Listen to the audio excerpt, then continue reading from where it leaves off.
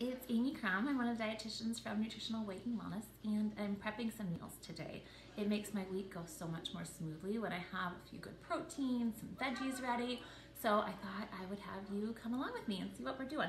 Here is my list of things I would like to make. I'm not sure I'm gonna get to all of it, but I will have you join me and see how far I can get. I'm gonna set the timer so you know how long this takes me. Okay, I'll be back. Got eggs in the Instapot for hard-boiled eggs. I love it because they peel so easily. You don't have to really think about it. And we've got pot roast in the crock pot.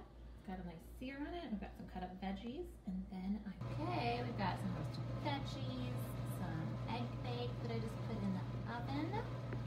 We are at 48 minutes.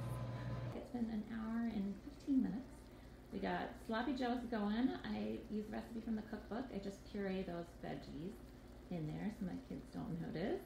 And then I got some veggies already in silicone bags so I can just grab them and go for snacks or throw them on top of some greens for a salad. We are at just over an hour and a half.